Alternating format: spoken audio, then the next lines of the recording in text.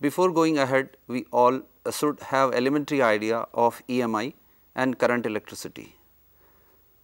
Today, this module will cover AC generator, alternating currents, representing AC, formula, graphical representation, phasor, frequency of AC and what does it depend upon, peak and RMS value of alternating current or voltage, generation of alternating voltage and current. Electricity is an important part of today's world. In the 19th century, Thomas Alva Edison invented numerous applications of electricity. One of them is invention of incandescent light bulb. Carbon was the filament, whereas alloys are applied as tungsten filament, that purpose by Hungarian inventor Imre Brody in the first part of the 20th century. Edison, however, used direct current and neglected the proposal by his assistant Nikola Tesla to make experiment with alternating current. Then Tesla joined the Westinghouse Electric Company and soon started a war between the two, the direct and the alternating current. Tesla won this battle in 1893 at the World Exhibition in Chicago. Here is the aim to explain the fundamental principle of generating alternating voltage or current. Here we can see these revolutionary scientists and their inventions like Thomson Alva Edison, who discovered incandescent light bulb, and Nikola Tesla, who discovered AC. Here we have these two waveforms shows alternating current, where electricity is mostly used in homes and throughout the world. And in another one, the direct current DC electricity flows in one direction through a wire, whereas AC electricity alternates its direction in the back and forth motion. The direction alternate between 50 and 60 hertz or 50 or 60 times per second, which depends on the country or different parts of the world. AC electricity is created by an AC electric generator which determines the frequency. AC electricity is that voltage can be radially changed for long distances transmission than DC electricity. AC can employ using capacitors, inductor in electronic circuit, which we will discuss later. In general, AC electricity is named as AC, that is wrong since that job the abbreviation for air conditioning, if we will call it only AC. So, we must call it as AC electricity. Since current defines the flow of electric charge depending on the way the flow of electric charges, the current can be categorized into alternating current or AC and direct current, that is DC. The direct current source produces DC that does not change direction with time. However, it is possible that the flow of electric charges changes direction with time periodically. It is called alternating current. Now, we can discuss here generating alternating current and AC sources. According to Faraday's law of induction, changing magnetic flux can induce an EMF. If a coil rotates in the presence of a magnetic field, the induced EMF varies sinusoidally with time and it leads to an alternating current. It provides a source of AC power. Here the symbol is used for AC voltage source. At the same time, we can see this AC waveform, how it is happening. Look at this diagram. If we see a magnetic field and in between there is a coil rotating and the wave is forming like that. That waveform is showing how the angle is changing and the wave is looking like a sine wave. Now, we will talk about how AC generator works. Look at the picture where we have a magnet and in between the magnet there is a coil. How it works? Alternating voltage may be generated by rotating a coil in the magnetic field or by rotating a magnetic field within the stationary coil. The value of the voltage generated depends on the number of turns in the coil, the strength of the field and the speed at which the coil of magnetic field rotates.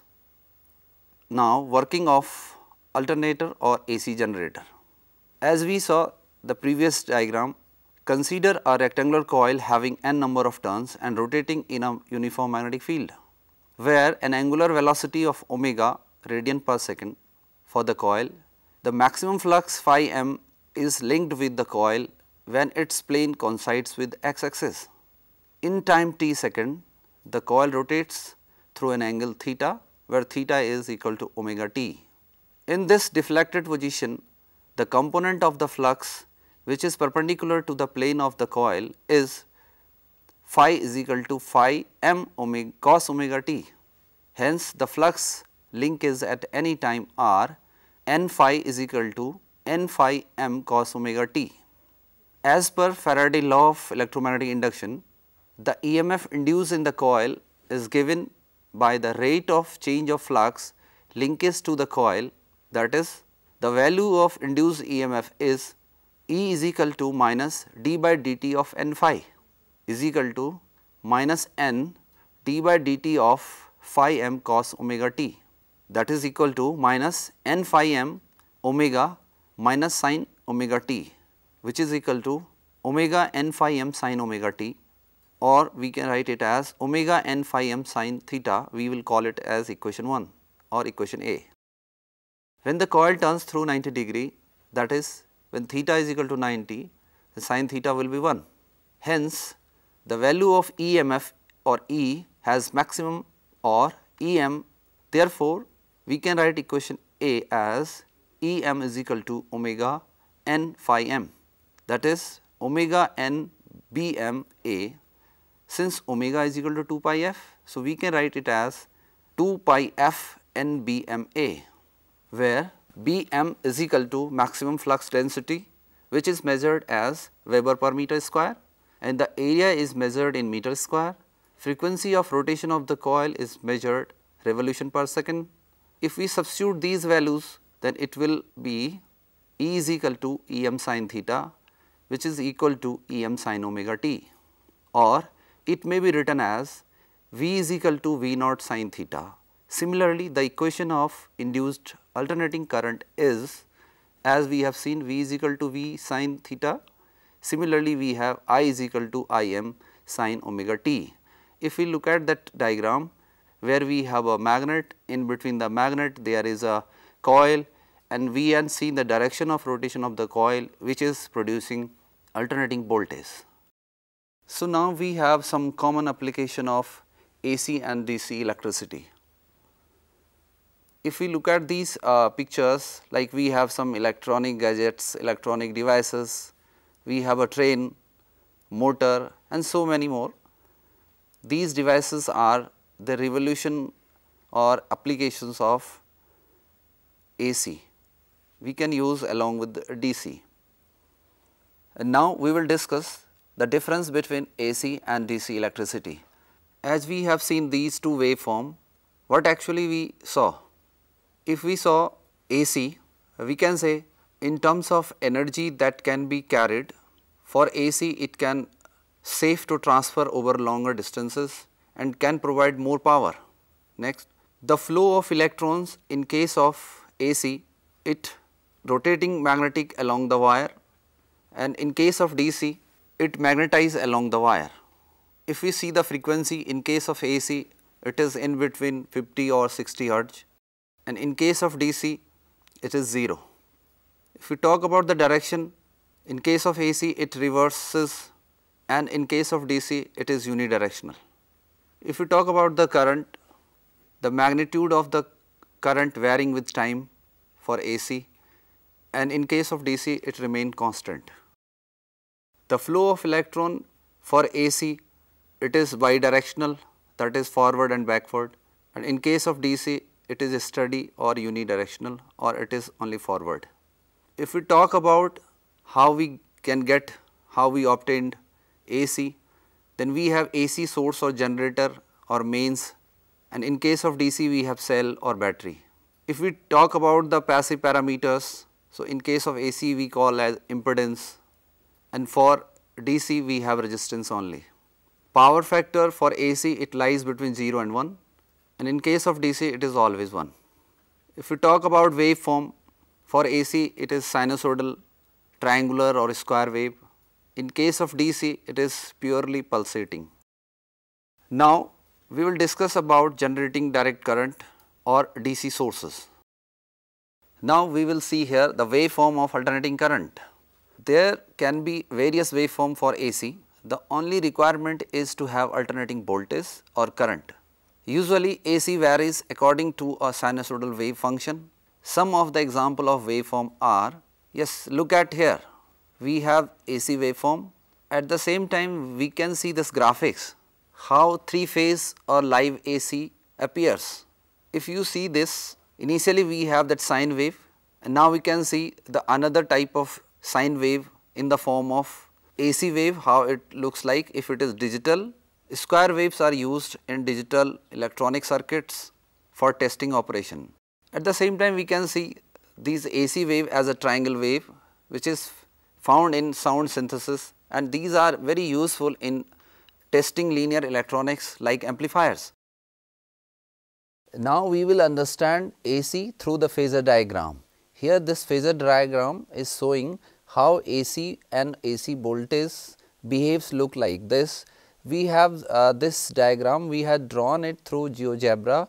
If you look at this, here we have one component for voltage and one component for current.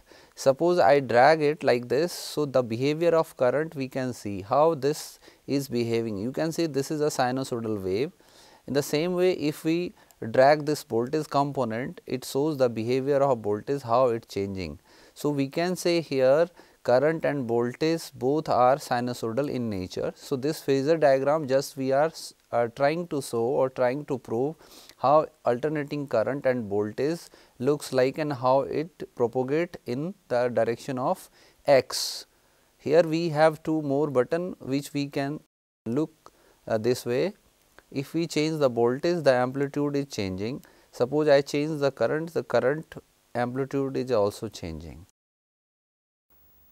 From these above expressions or waveform, we can talk about the alternating current and EMF.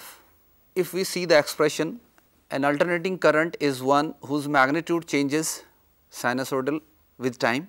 Thus, alternating current is given by I is equal to I naught sin omega t plus phi, where omega is angular frequency of AC and phi is the phase constant.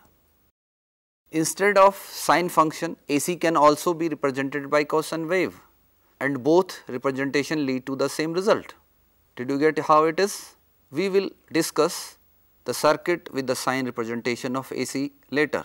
Here in the above expression, I naught is the current amplitude or peak value of alternating current.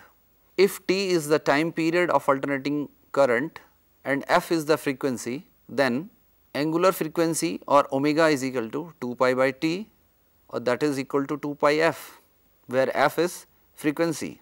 The EMF or voltage whose magnitude changes with time is known as alternating EMF, which is given as V is equal to V naught sin omega t plus phi, where V naught is the peak value of alternating current. Now we can go ahead how to calculate average or mean current. When an alternating current passes through a moving coil galvanometer, it shows no deflection, that is, this is because of one complete cycle mean value of alternating current, which is 0, as AC flows in one direction during one half cycle and in opposite direction during another half cycle. But the mean value of AC is finite over half cycle. So, mean or average value of AC is defined either for positive half cycle or for negative half cycle. So, I average for the half cycle is equal to I dt, and if we integrate it from 0 to t by 2 divided by dt at the same cycle 0 to t by 2, it is equal to I naught sin omega t plus phi divided by dt at the same interval 0 to t by 2, which is equal to 2 I 0 by pi, or which is equal to almost 0.636 of peak value or I naught. From this equation we see that the average value of AC during the half cycle is 0.636 times or 63.6% of its peak value.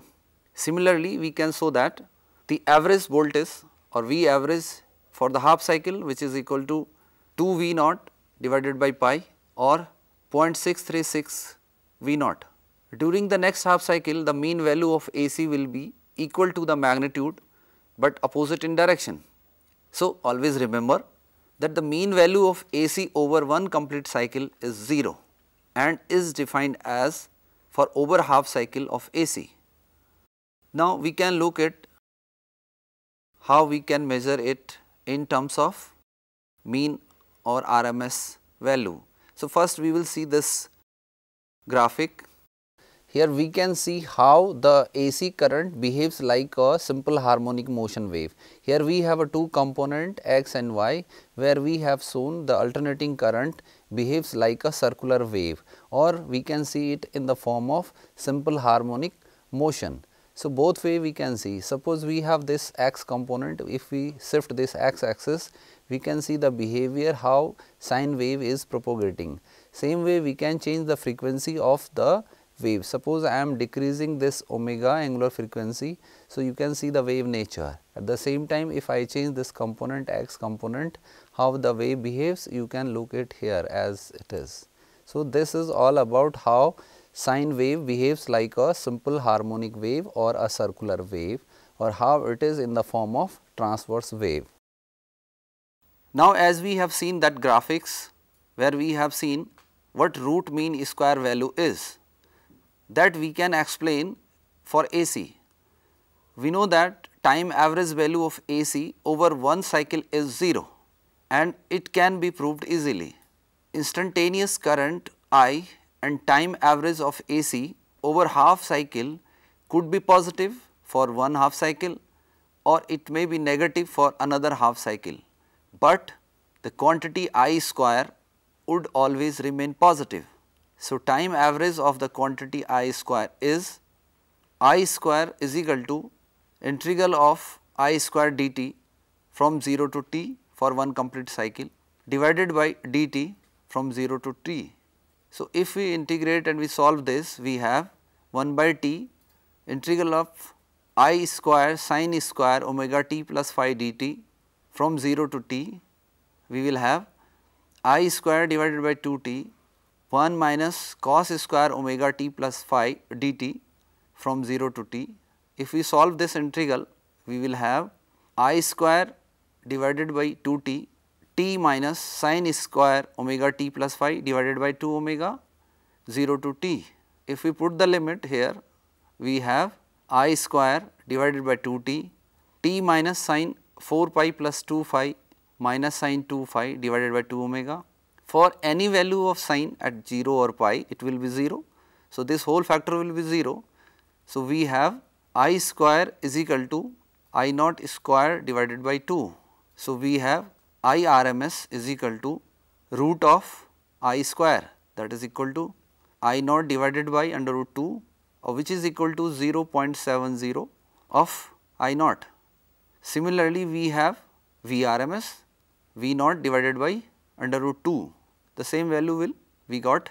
This is known as the square root of mean square current, which is called root mean square current or RMS current, or we can say it is at RMS voltage.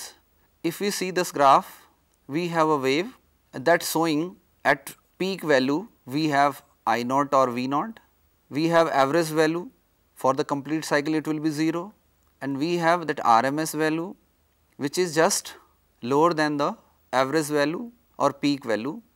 So, it is around 0.70 I naught. So, we can see it at the graph how it looks. Even we can see this waveform how it can be shown as RMS value or peak value. We can use this simulation or we can use one interactive for sine waveform here.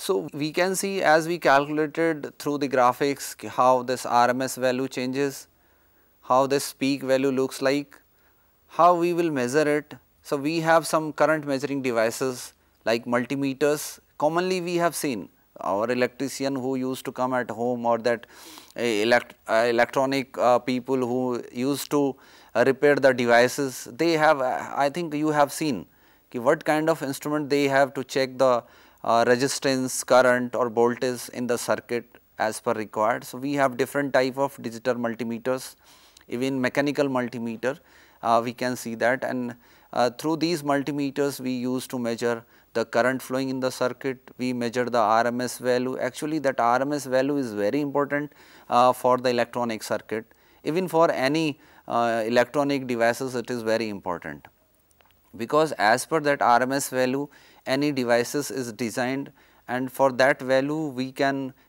see the tolerance of that device, whether it will work above this voltage or not, or it will crash at what value. So, for that we have to see the multimeter. Multimeter is that device which help us to measure the current at different resistances or different passive parameters, which we will discuss later. Here we can discuss now the phasor diagram representing alternating current and voltage of the same frequency as the vectors or phasors with the phase angle between them. Phasors are the arrows rotating in anti-clockwise direction, or these are the rotating vectors. Thus, a sinusoidal alternating current and voltage can be represented as anti-clockwise.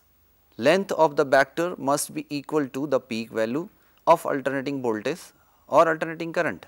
Vector representing alternating current and voltage would be at horizontal position at that instant. When alternating quantity is 0, this figure below shows that the current lagging behind the EMF by 90 degree. We are using this phasor diagram to show the sine waveform. We have two component here, voltage and current, and we have drawn it along this x axis. I have taken the phase angle, and along this y axis I have both component I and V. So, suppose I change the phase angle and I shift this I value, so it looks like this. So, how this peak value is increasing as I am increasing this phase angle. At the same time, if I reverse this voltage and I increase the voltage, or at the same time I can say I am increasing this phase angle, so this voltage is shifting. So, it will looks like, if I will rotate it clockwise, so this will be like this. So, for complete cycle we can say it the behavior of AC or the current or voltage like this. So, we have almost same value if we have the same angle. So, both are at the same angle, or if I will change the phase angle between them, one is at 0 or one is at pi by 2. So, this wave will like this. So, this green one, if you see, this is for voltage and this one is for current. If we see this phasor, we have V and I, and have the phase difference we have shown here of pi by 2 or 90 degree. At the same time, if you would like to see the power through resistance here, so we can just brief here. If we allow AC current, suppose I is equal to I naught sin omega t plus phi, which is passes through a resistor of resistance R, the power dissipated due to the flow of current would be P is equal to I square R. Since magnitude of current changes with time, the power dissipation in the circuit also changes. That is, the average power dissipated over one complete cycle would be P is equal to I square R, which is equal to say I RMS square R, or the rate of production of heat in this case would be P is equal to I RMS square R. Thus, RMS value of AC is that value of steady current which would dissipate the same amount of power in a given resistance in a given time as would have been dissipated by alternating current. This is why RMS value of AC is also known as virtual value of current. So, today what we have gone through, or we have learned about AC generator, alternating current, representing AC, the formula related, graphical representation of AC. We have also focused little bit about phasor, frequency of AC and what does it depend upon, peak value, RMS value of alternating current and voltage. Thank you.